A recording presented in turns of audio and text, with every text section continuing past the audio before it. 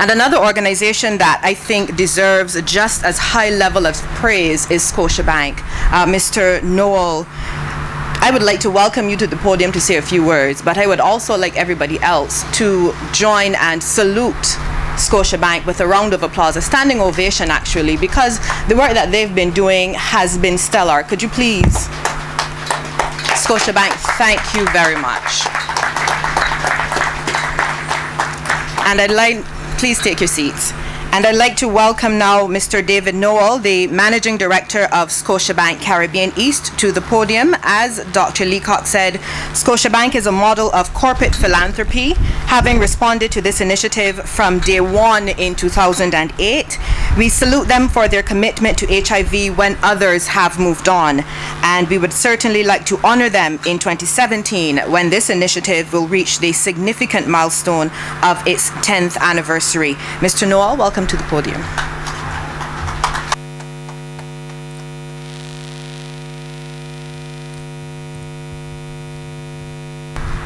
Honorable Minister, Mr. Hoyt, Dr. Leacock, all the distinguished speakers and guests. It's a pleasure to be here this morning, and I'll keep my remarks brief.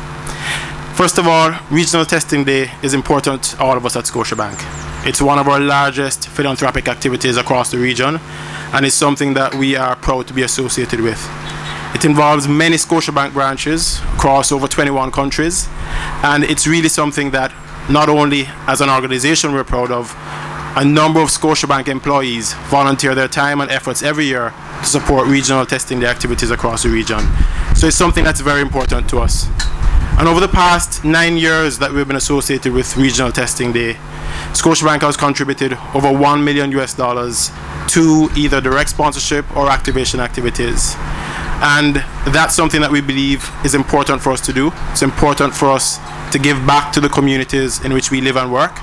And this is having a real impact on the lives of people in the Caribbean. And so it's something that we will continue to support. Our global HIV strategy is designed around helping to reduce discrimination and remove the stigma associated with HIV.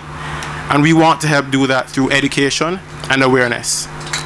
And the success of any initiative like this is not measured by the financial contribution, how much you put in. It's really measured by the impact you're having on the communities.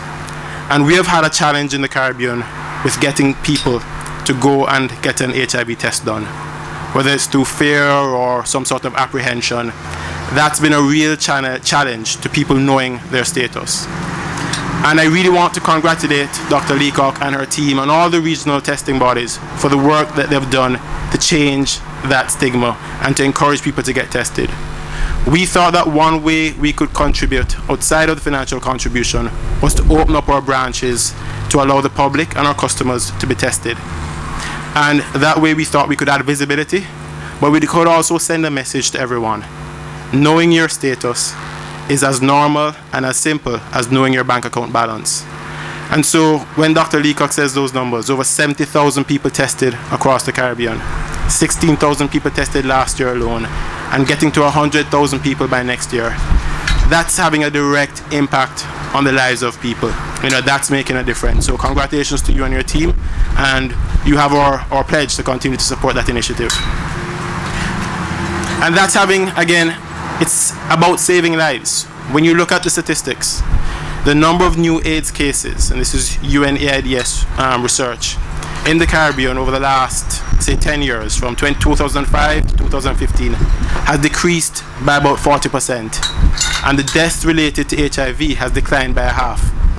And I can think of no better way or no better cause for us to be associated than a cause that's helping to achieve those sorts of results.